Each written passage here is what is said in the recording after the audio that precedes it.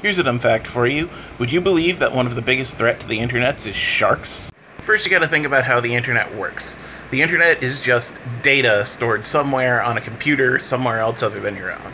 To get that data to your computer or your phone or any device, you need an uninterrupted stream of data from one computer to another.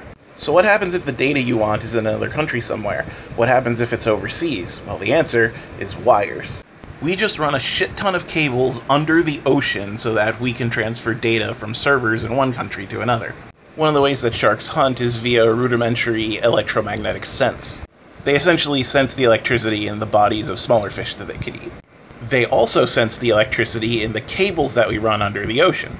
So every so often a shark will see one of these data cables and will misinterpret the TikTok that you're trying to watch as a tasty little snack. There have actually been several internet outages because sharks are chewing on underwater fiber optic cables. It's a little weird. And personally, I don't know why someone hasn't come up with the fantastic B-movie idea, Sharks versus the Internet. I would pay to see that.